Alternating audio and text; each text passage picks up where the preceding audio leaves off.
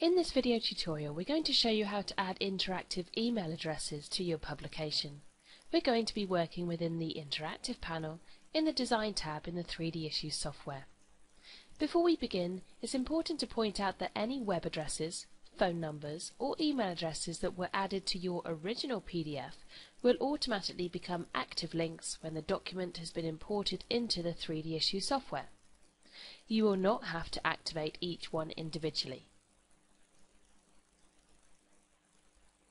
This feature is only required for additional email links that you may wish to add.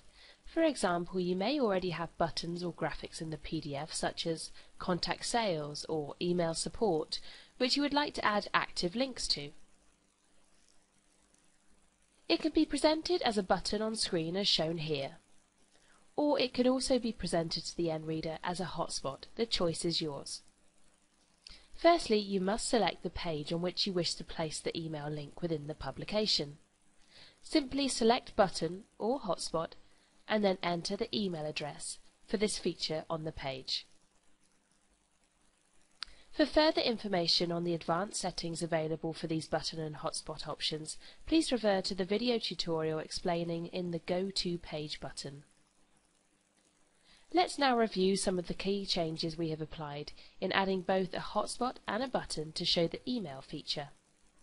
This feature will allow the end reader to send an email whilst browsing through your publication. This will open the email using the reader's default email package in a separate window and will place the email address for them.